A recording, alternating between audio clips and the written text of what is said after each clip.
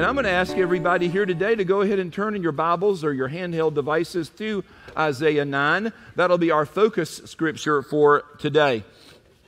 While you're turning there, I want to tell you a story about the sermon today. It's part of a sermon series entitled How Jesus Changed the World. And today we're looking at the subject of how Jesus changes nations. And I want to begin this message by telling you a story about David Silverman. Many of you have heard his name before. He was the head of American Atheists, and he's a particularly bombastic and kind of in-your-face atheist as he rails against Christians and churches and anything religious. One day I moderated a debate between David Silverman and Alex McFarland, who at that time was the president of Southern Evangelical Seminary, and I was the moderator of that debate. And so before the debate, we all went out to dinner. And I began to make the point that besides the philosophical arguments for the existence of Christ, the biblical arguments for the existence of Christ, the philosophical arguments for the existence of Christ, that possibly some of our strongest arguments are the effects of Jesus on the world. Like last week, our dating system, charities, hospitals, universities, practically everything good comes from Jesus in our world today. And then I mentioned the effect of Jesus upon nations. Nations tend to prosper and decline in direct proportion of their allegiance to Jesus Christ. Nations that follow Christ prosper. Nations that abandon Jesus decline. And David Silverman, this famous atheist, challenged me on that. He said, the Scandinavian countries, they're completely secular, but they're some of the most prosperous, peaceful, and unified countries in the world. And I said to him, the Scandinavian countries, Denmark, Finland, Sweden, Norway, aren't those the countries with all the crosses on their flags? Folks, Jesus changes nations. As countries embrace Christ, they become more peaceful and prosperous. And take those Scandinavian countries, for example. They were the countries of the Vikings, if you remember the cruel and warlike Vikings, and they worshiped the Norse gods who were also, guess what, cruel and warlike. But about 700 or 800 AD, Christian missionaries from England and France began to take missionary tours into the Viking lands. The Word of God took hold on the Vikings' lives, and by the year 1050, a vast majority of this once marauding band of savages were now Christians. They were baptized, went to church, and proclaimed Jesus as their Lord and Savior. Jesus changes nations.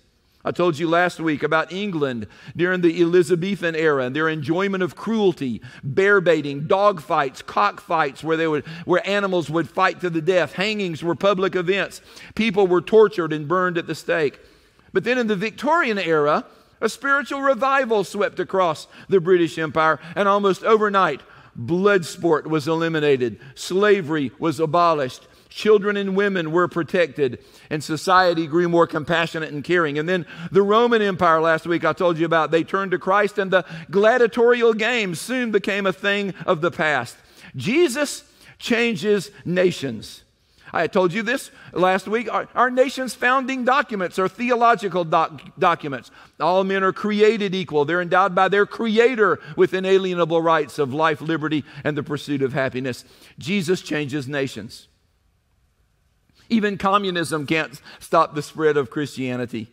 In the early 1900s, there were about 3 to 4 million believers in China. Then in 1949, the communists made Christianity illegal. They killed the preachers. They burned the churches, thinking they would eliminate Christianity.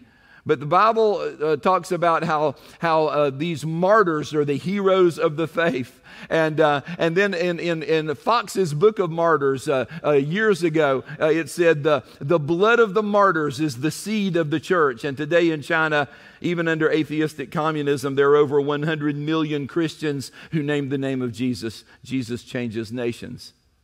The converse is true, though, also. As nations embrace Jesus, they prosper. But nations that abandon Jesus soon begin to decline. And we're beginning to see this in our nation. Now, I'm not talking about governments. If you remember, China's government was was officially atheistic. But I want to tell you, the government screws things up so bad. The best thing our nation could do is be officially atheistic, and the government would screw it up so bad we'd have a revival in the world.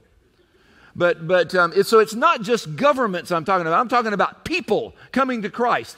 As the Chinese came to Christ, as Americans came to Christ, nations prosper. As they leave the Lord, they begin to decline. So as we abandon Jesus Christ, the decline comes. The nation of Israel thought they were immune from God's judgment because they were his chosen people. Oh, he would never let his temple be destroyed. And in Jeremiah, they would cry, the temple of the Lord, the temple of the Lord, the temple of the Lord will save us.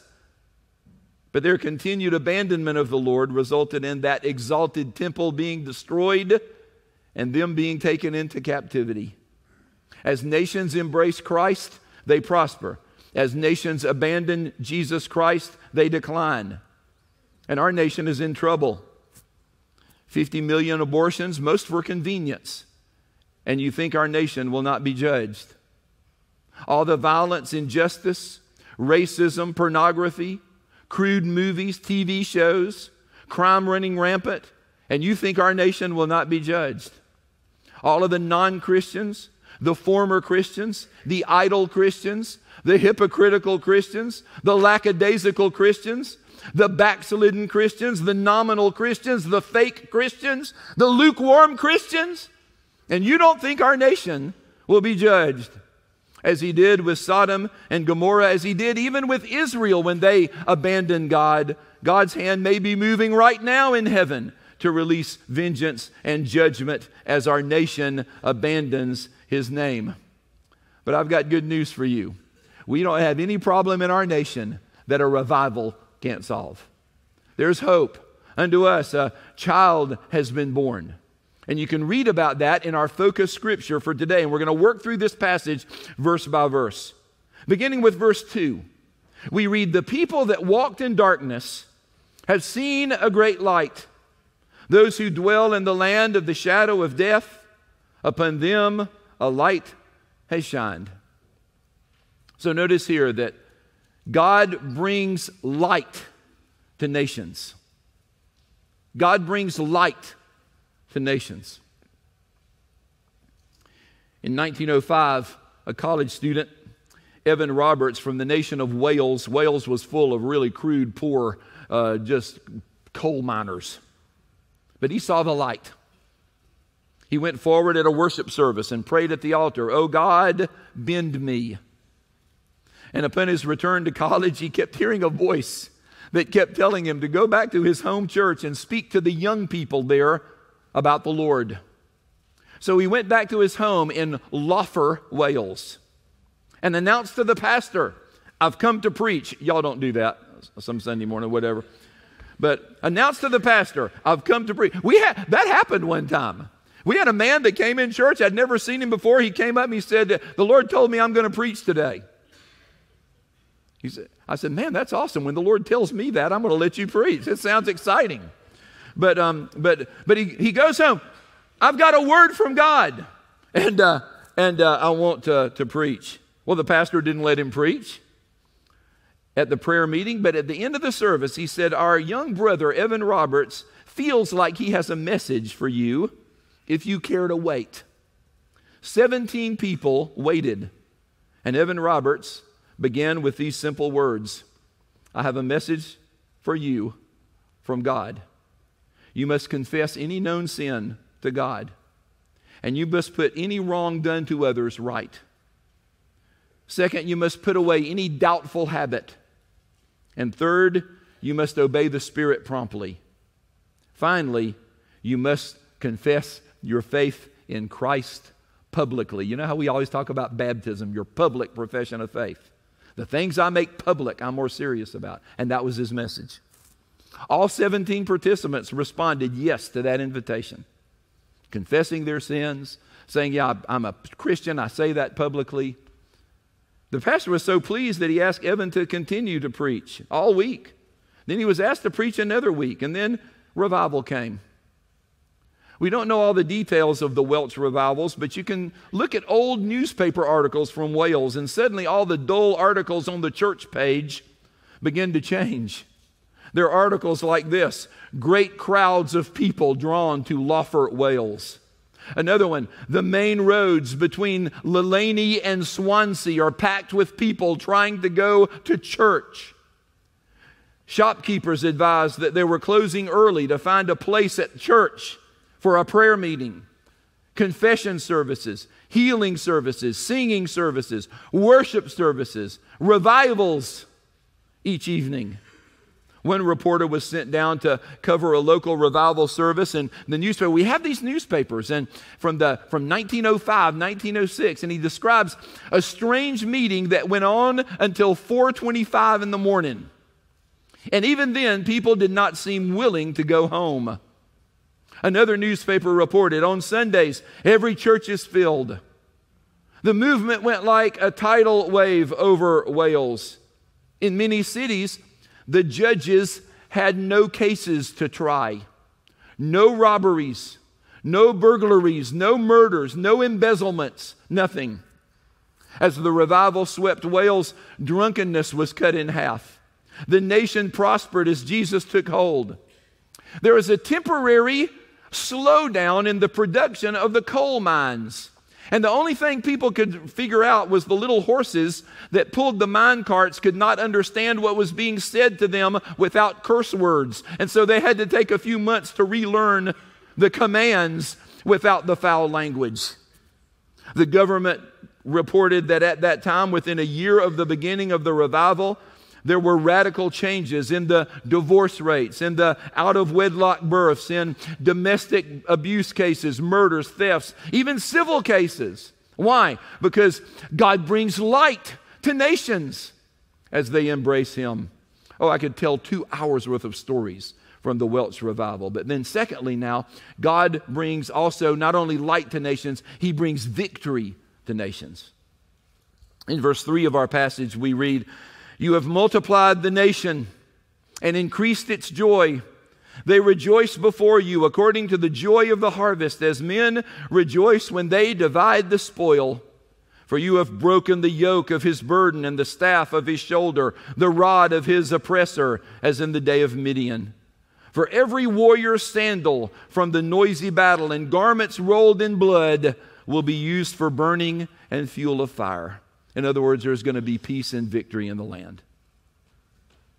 About 5 years ago, I cobbled together some information from some primary sources on a Christian message about 5 years ago that I preached here that I entitled Patton's Prayer. How many of you remember George Patton's Prayer? I put it on my Facebook page a few days ago. There's no time to tell you the whole story, but the short version is this. In 1944, the Allied forces invaded Europe on D-Day. One final big effort to get to Germany. They landed in June on Normandy. Over 425,000 troops were killed.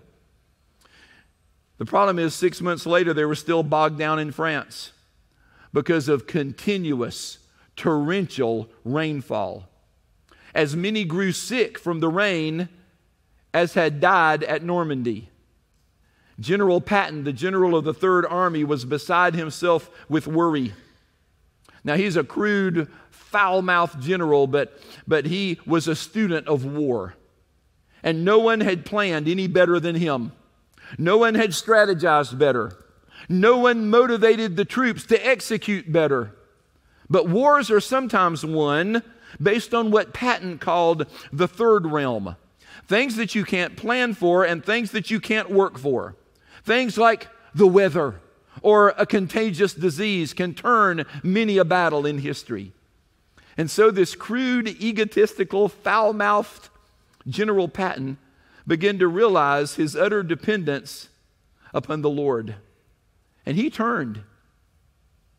One of his diaries from that time, one of the entries says this: "I know of nothing more that I can do to prepare for this attack except to read the Bible and pray." So he starts realizing the weather, there are things that I cannot control. Only God. Only God. And so we have records of this, folks. So he telephones the head chaplain of the Third Army, the Reverend James O'Neill, the head chaplain. And according to Patton's deputy chief of staff, the phone call went like this. This is General Patton. Don't you have a good prayer for weather? We must do something about these rains if we are to win the war. Chaplain, I want you to publish a prayer for good weather. I'm tired of these soldiers having to fight mud and floods as well as the Germans. See if we can't get God on our side. Chaplain O'Neill responded, Sir, it's going to take a pretty thick prayer carpet for that kind of praying. General Patton, we have records of this. General Patton said, I don't care if it takes a flying carpet. I want the praying done. Chaplain O'Neill replied, yes, sir. And then he says, but may I say, General, that it usually isn't a customary thing among the men of my profession to pray for clear weather to kill their fellow man. General Patton, still on the same phone call, says, Chaplain, are you trying to teach me theology, or are you the chaplain of the Third Army? My men are doing their duty. I want you to do your duty. I want a prayer. And after hanging up, James O'Neill, the chaplain of the Third Army, he composed an original prayer, which he typed on a 3x5-inch card. And it goes like this. Almighty and most merciful Father, we humbly beseech thee of thy great goodness to restrain these immoderate rains with which we have had to contend. Grant us fair weather for battle. Graciously hearken to us as soldiers who call upon thee, that armed with thy power we may advance from victory to victory and crush the oppression and wickedness of our enemies and establish thy justice among men and nations. Patton had a field company that printed topographical maps for war. They totally stopped printing the war maps, and they converted that printing press to print 250,000 small cards with that prayer on it, enough for the whole Third Army to have one. It had the prayer on one side, and because it was close to Christmas, General Patton had included a Christmas greeting for the troops on the other side. You can still order one of these old cards from 1944 on eBay. They cost about $50. But Patton also knew that a printed prayer, no matter how well composed, was no good unless people were really praying. And so he prepared a training letter. And we still have that training letter today. It's called Training Letter Number 5. And it goes like this.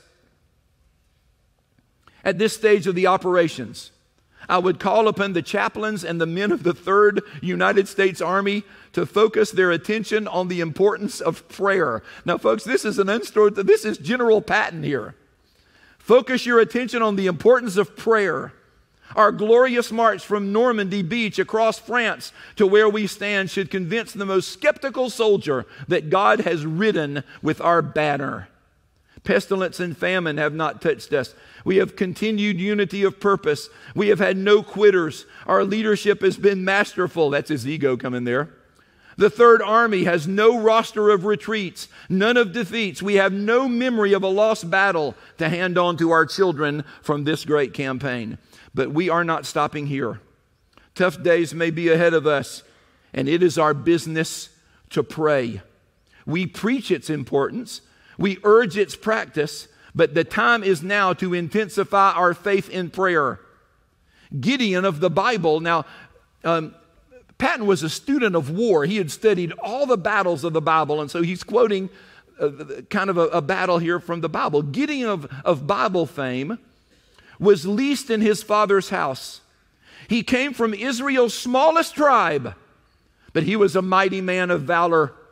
His strength lay not in his military might, but in his recognition of God's proper claims upon his life.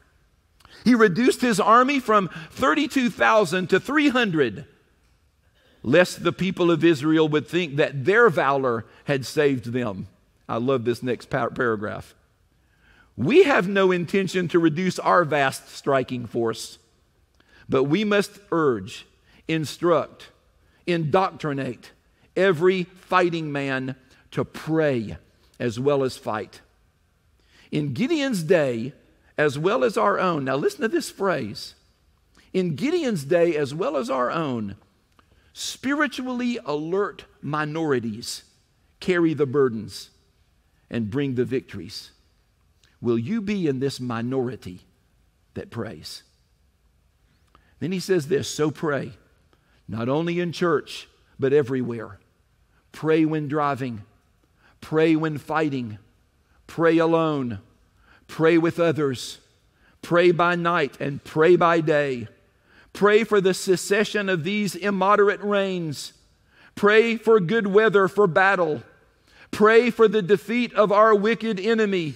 Pray for victory. Pray for our army. And pray for peace. He continues this training letter. We must march together all out for God. Now is not the time to follow God from afar off. This army needs the assurance and the faith that God is with us. And with prayer, we cannot fail. 2 days later, the U.S. armies were engaged in the greatest battle ever fought by American forces. The outcome of that battle, and possibly the entire Allied war effort in Europe, would turn on the weather that had basically been raining for just months. Patton's chief of staff, Colonel Harkins, later wrote, whether it was the help of the divine guidance asked for in prayer or just the normal course of human events, we never knew. At any rate, on the 23rd of December, the day after the prayer was issued, the weather cleared and remained perfect for 6 days, just enough to allow the Allies to deliver a crushing defeat for the enemy. A day later, on Christmas Eve, the Allied forces basically crushed Germany and the war was won. 6 more months of cleanup, but the war was won. General Patton, this cruel, foul-mouthed military man, did something right. He realized God brings victory to nations, only God. And I don't know about you, but I'm tired of us being a nation of losers spiritually. I'm tired of our Christian warriors fighting and dying in the mud. I'm tired of Christians being persecuted and seeing no victories. I'm tired of divorce. I'm tired of addiction. I'm tired of cancer. I'm tired of empty and backslidden churches. I'm tired of dissension, despair, and apathy, especially when the Lord puts this simple formula before us. Nations who embrace God prosper. God brings victory to nations through prayer. And finally, God brings redemption to nations. And He does it through the birth of a child. In verse 6 of Isaiah 9, we read, for unto us a child is born, unto us a son is given, and the government will be upon His shoulders. The government will be on His shoulders, and every nation that embraces Jesus will prosper. This child, Jesus, is God incarnate. God came to earth to show us the way. And in verse 6 we read, and His name will be called Wonderful Counselor, the Mighty God, the Everlasting Father, the Prince of Peace. Now, there's only one problem with this message. Nations can't come to Jesus corporately. Nations only come to Jesus one by one as individuals receive Him. So like Patton, God says, do your duty, not only for yourself, but for your family, your community, your nation, and your world. Receive Jesus, embrace Jesus, and then do something that very few Christians in our country do anymore. That's give Him your all. Give Him your life.